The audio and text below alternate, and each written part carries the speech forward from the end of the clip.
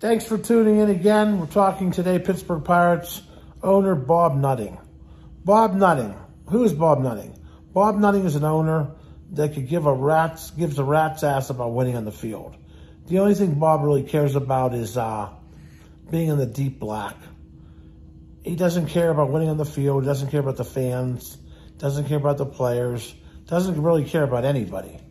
It's a sad situation in Pittsburgh for a once proud Pirates franchise. You know, Wainers. We had Wainers, Pie Traynor, Honus Wagner, Roberto Clemente, Bill Mazeroski, Willie Stargell, Barry Bonds, Al Oliver, Dave Parker, the Cobra, Andy Van Slyke. Old players that are retired now, they know what Bob Nutting's all about. They said, one told me personally, he doesn't give a fuck. So, once I heard that, it's stuck in my brain. This guy doesn't want to spend money on anybody. The biggest one-year salary for a Pittsburgh Pirate is $14 million, the lowest of all 30 teams. How bad is that when this guy refuses to pay market value for anybody? And then he comes out and says, oh, we're a small market team. We're going to develop players.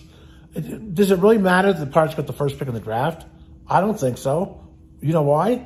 Because after 4 years, the guy's traded and you start the pendulum all over again. The same old process.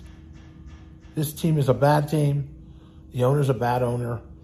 He's like a pimp, okay? He's a pimp. Pimping out the Pirates, getting all this revenue sharing from Major League Baseball. It's not being put back on the field into the product. It's being put into his own pocket. So until Major League Baseball does something about it or someone questions them, nothing will change. And I'm a diehard Pirate fan. I'm fucking pissed off. It's total fucking bullshit. You guys have a great day. Thanks for tuning in.